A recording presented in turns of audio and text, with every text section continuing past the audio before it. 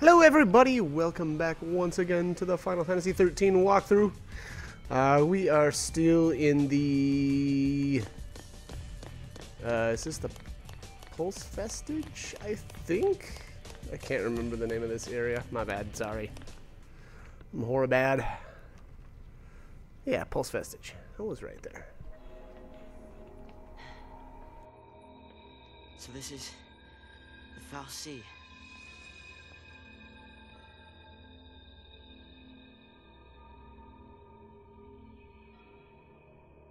Sarah's a crystal now. You gave her a focus, and she did it. You got what you want. Now let her go!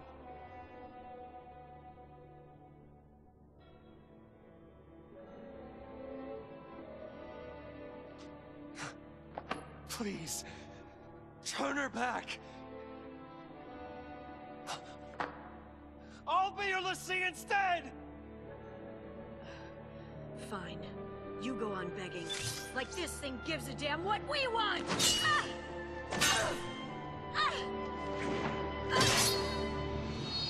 Lightning! It's this thing's fault the purge started. And it's people who are dying. Sarah told us to save Cocoon. That means this thing needs to die. What?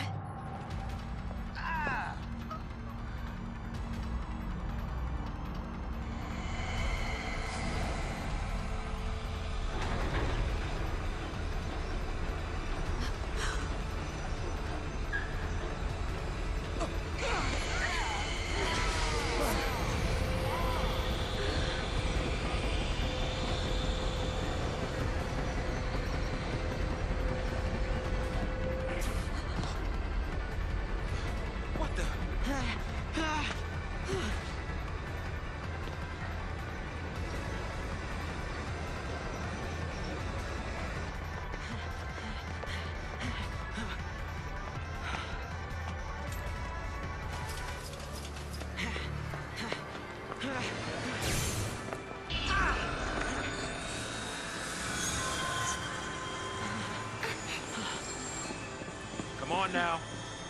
You really think you can kill a Foul Sea? I'm doing this for Sarah. Dodge.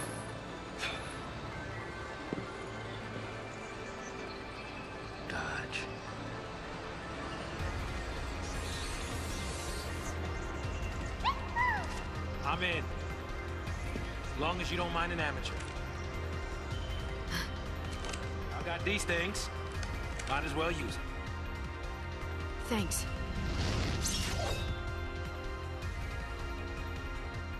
Alright, so it's time to take on the Foul Sea Anima.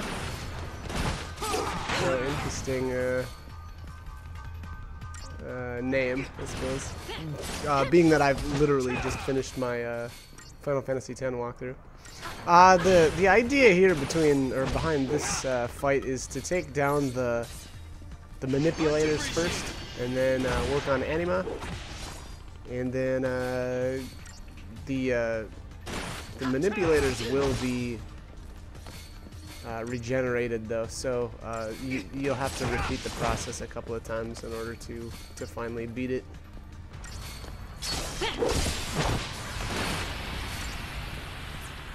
Alright, yeah, so there you go. So there they've regenerated. But yeah, not too difficult of a fight. It seems to me that the manipulators actually don't like specifically target your characters. It's almost like they just do, you know, pick spots, and then if your characters just happen to be in the way, they get hit. But I don't know. Anyways, if you need to use a potion, I think I had to use one there, maybe two. I don't know. But other than that, I mean, to be honest, this isn't really a difficult fight. It's more just making sure you're using your, you know, potions and then taking down the manipulators. And then here my targeting got a little bit wonky here, so I attacked Anima a couple of times extra instead of this manipulator, but that was alright. Not the end of the world. Alright, so that should be it. This should be the initial, or the final heave-ho. Take him down. But yeah, anyway, so what was the story here? Basically, Lightning is angry that the Fal'Cie turned Sarah into a l'Cie, so she attacks it.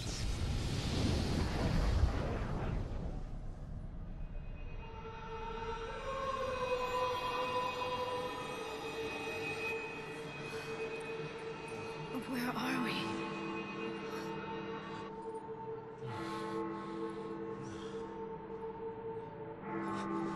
What's going on?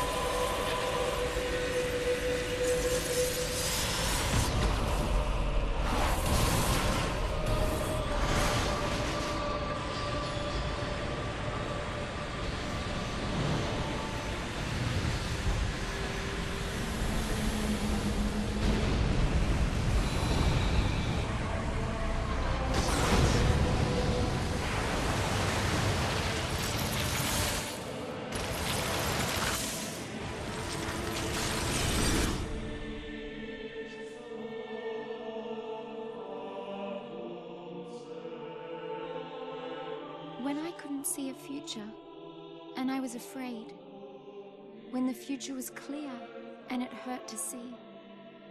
I'd just close my eyes, and lose myself in happier days.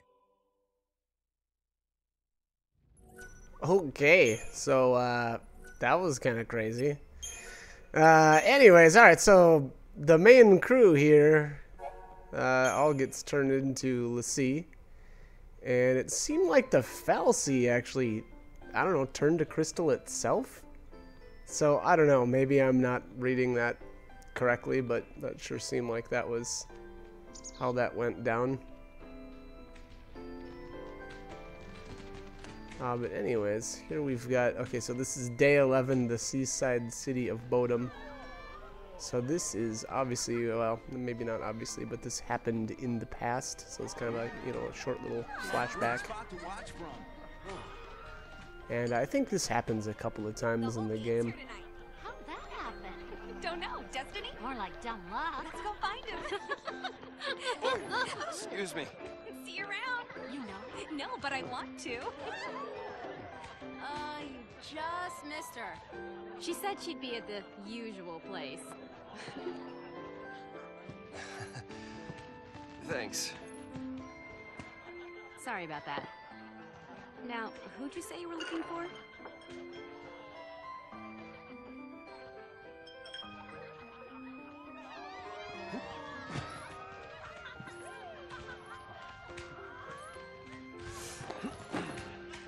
Here goes.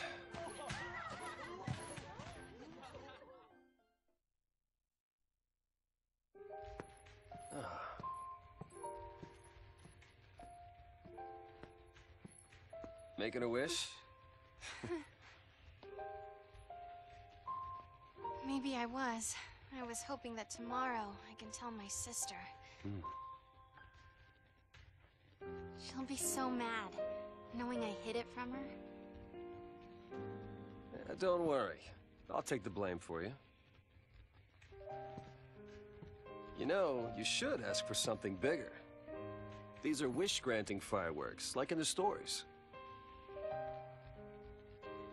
Stories, huh?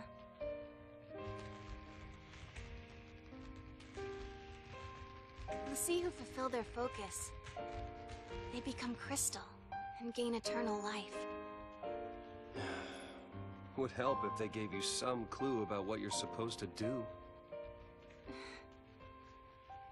We'll figure this thing out. You will never be one of those monsters. So what will I be? A crystal?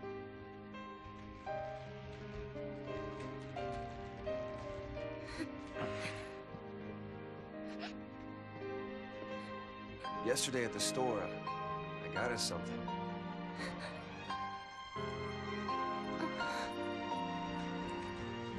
I don't know much about jewelry, but I hope you like it.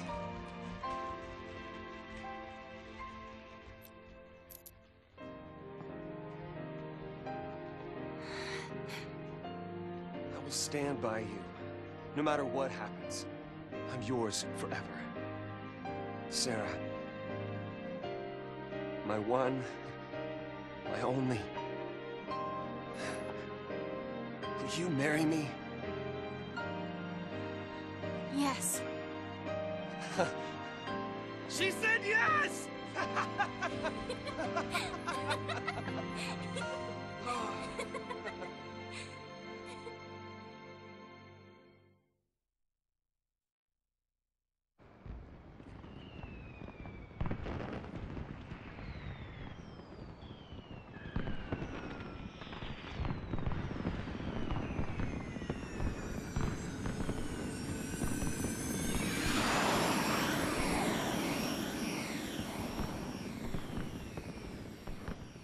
Gotta love these fireworks. They granted my wish. Your wish? Before I asked you to marry me, I wished that you would say yes. Then maybe they'll grant mine, too. What's that? To have the courage to tell Lightning that I've become a Lassie. Hey, our engagement is way bigger news. Oh, man, I can't wait to see her face. She'll be my new sister. Yeah.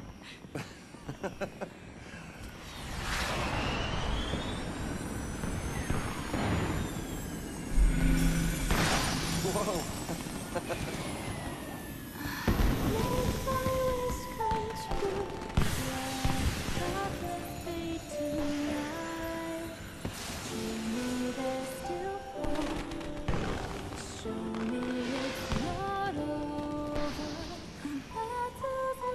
Hey, Snow? Yeah?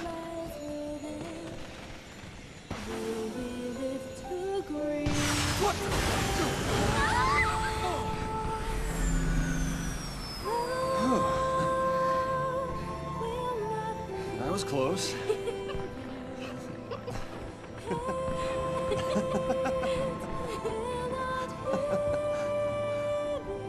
Gorgeous.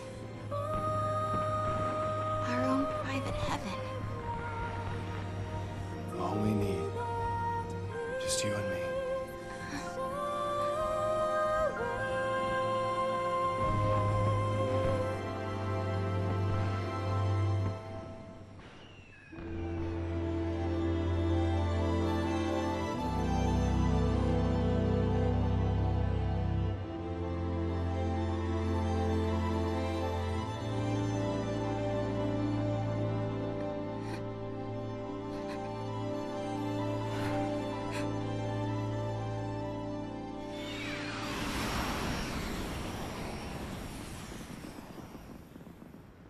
Thank you, Snow.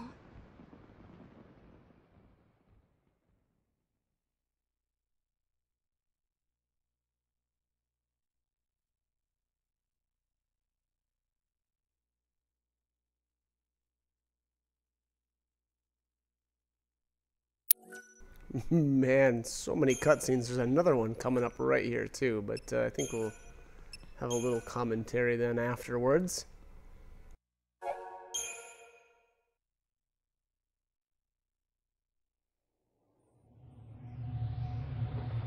Sarah!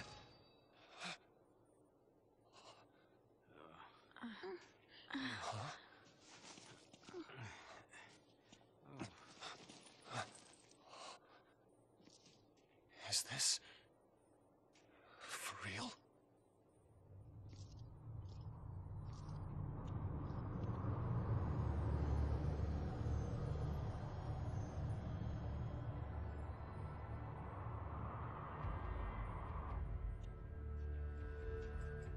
This must be Lake Bresha? Well, I guess we fell from up there. And the lake turned to crystal? Help me out here. I mean, did the Foul Sea do this? How in the world did we end up here? How should I know? We're alive. How? Sarah! No one survives a fall from that high. Not without a miracle. Sarah saved us! Sarah, listen. It's all your fault. She got... Hey, hey, hey, hey! Watch out!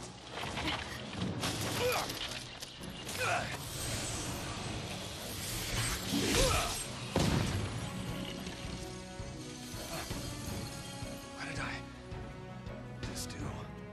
You used magic.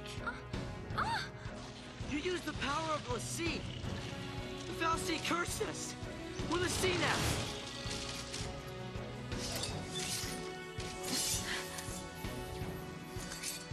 Right.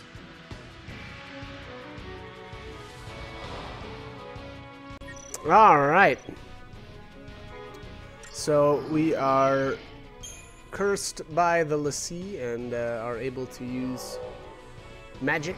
Apparently, that's the prereq for using magic. Here we finally, excuse me, we finally got our roles unlocked. So you can see right next to Lightning's name there, she's Commando, Snow is Ravager, and Vanille is Ravager as well.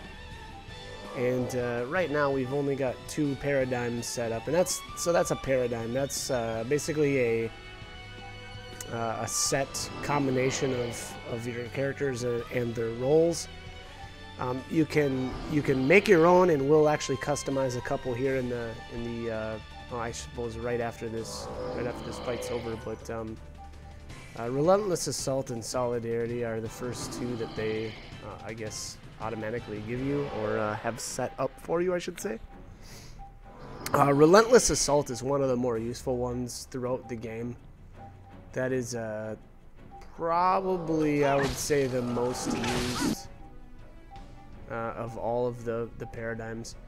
Now, Solidarity, alright, so Solidarity is Commando, Sentinel, and Medic, and that's an okay one. I don't use that as much as actually a lot of other ones. So basically what it is Snow ends up being a Sentinel, and he's going to tank basically for you. And so he'll take the brunt of most of the damage. And then Vanille is set to Medic in that Solidarity paradigm, and then Lightning is set to Commando. The good thing about that is obviously it actually reduces your damage overall just by having Snow as a Sentinel. Not only does he actually taunt, or will he taunt enemies for you, but just having a Sentinel as a paradigm reduces your overall damage.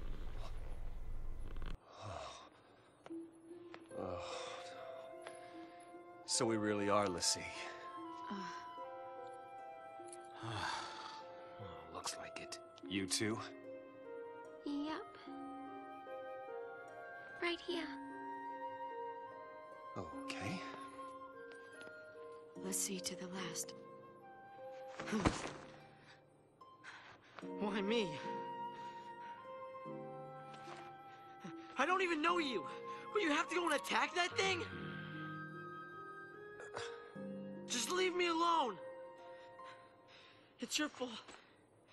It's your fault, You could have.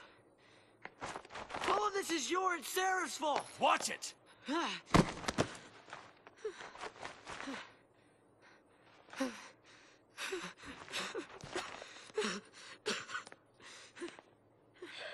Sorry. Everything is gonna be all right. You'll see. Come on. Off we go.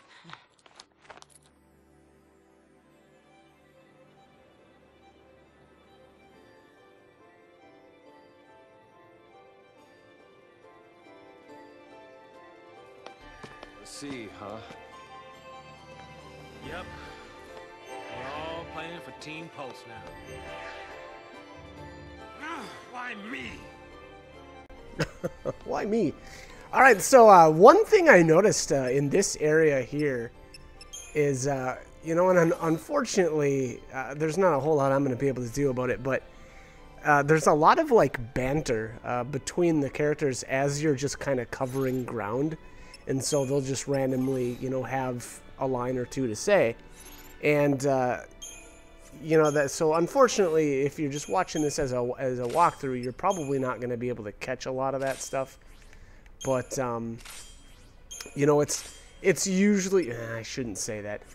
You know, I was going to say it's usually not plot relevant stuff, but sometimes it is, you know. So again, unfortunately, there's not a whole lot I'm going to be able to do about that.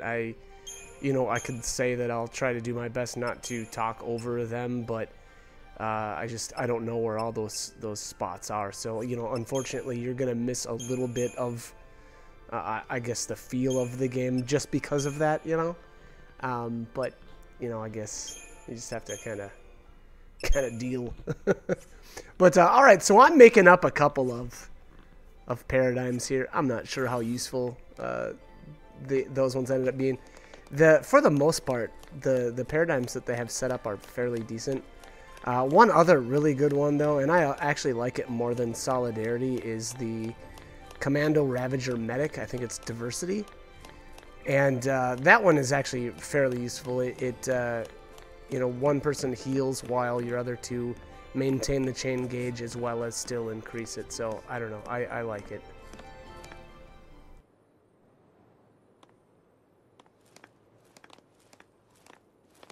Okay, if we don't know our focus, how do we complete it? I think I saw it. Saw what? That is how a focus comes down, people. The fal'Cie, they don't spell it out with clear-cut instructions.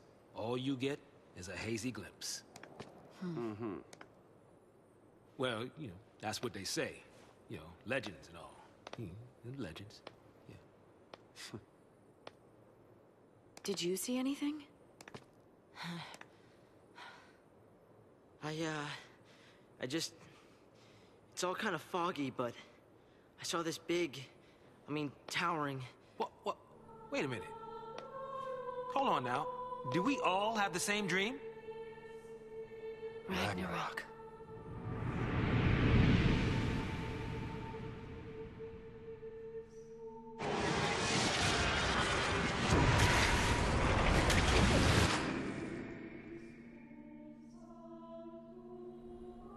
So, we all saw the same dream. We all heard that same voice. You mean that was our focus? But how are we supposed to know what to do from that? That's the tricky part. The dream's the only hint the fal'Cie gives us. Figuring out what to do with it, that's our job. Okay. We're Pulse-l'Cie, right? Enemies of Cocoon. So, does that mean that our focus is... Are we supposed to... Save her. Say what? Our focus is to protect Cocoon. Really? Okay. And why's that? Sarah told us. Let's do it. We're all in this together. I'm gonna look for Sarah. She ought to be nearby. I'll come too! Wait! Jeez. Yeah, that boy can't stay still. Really?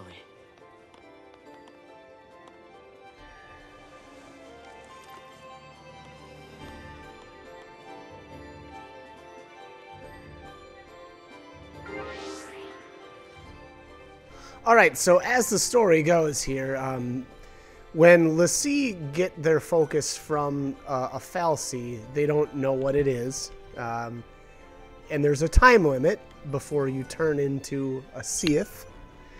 So obviously that that is where the I guess worry about this whole situation is coming from. And then on top of that, maybe one interesting thing is that when the Fal'Cie does turn somebody into a l'Cie, there's a vision. And apparently all of our characters have had the same vision, so that would sure mean that they all have the same focus. So I guess that's the short version of all the different stuff that's happened. Now on to what we're actually doing here. Now, all right, so we're cruising around in the Crystarium. This is a fairly easy way of leveling. Gosh, you know, when it comes right down to it, unfortunately, there's not a whole lot of, I don't know, customization, I suppose I'd say, in the leveling process, and that's okay. It's not the end of the world, but just know that the way the Crystarium works is that you get so many points, and you know, you travel along these paths until you learn, you know, different abilities and or stat increases. Now, see here, we're at a crossroads where I could go up here towards this HP plus 20%, or I could have continued on to the other HP node, I suppose you could call it. Now, you know, unfortunately, again, there's not a whole lot of, you know, customization, I would say. And that's my only real gripe about this whole system is just that, you know, there's kind of, it's almost like an illusion of choice. You know, yeah, you can take this fork now, or in, you know, 5 minutes later you can, you know, go the other way. I don't know. I guess when it comes right down to it, again, there isn't a whole lot of, you know, choice as far as how you level up. I mean, there's a little bit, like, you know, if you want to order up, or level up your commando role first and then your Ravager. Now, the one thing though, and they explain it fairly well in the tutorial, is that the stat nodes, so like the strength, HP, MP, or sorry, magic, not MP, there's no MP in this game, but you know, again, HP, strength, magic, all those like statistic nodes, those apply across all of your roles, not just one or the other. Now, the abilities, on the other hand, those are role specific. So like Ruin, well, that is a commando ability that will only ever be used by when your character's in the commando mode or role. You'll never be able to use Ruin while you're a Ravager. So I guess keep that in mind. It's probably not all that important, but just know that I suppose that is how it all goes down. Now, the Crystarium is, you're kind of limited in your Crystarium right at the beginning. Well, I mean, throughout the entire game. Basically, you've got like tiers of Crystarium development, and I would say that this is like tier 1. Tier 2 will unlock, you know, I don't know, an hour from now or something like that. And it's based on where you're at in the storyline. So I guess just keep that in mind. You are unfortunately going to be limited in your character's stat development. So that being said, there isn't that much reason to go way out of your way to do a bunch of extra leveling, because, you know, unfortunately, yeah, you will be able to bank the CP, the points, but you know, you won't be able to use them until that next portion of the grid comes out. So I guess just keep that in mind. Anyways, I gotta cut this video here, so like, comment, subscribe, whatever you guys want to do. Hope this guide's helpful though, and hope you join me for more. Alright, thanks for watching.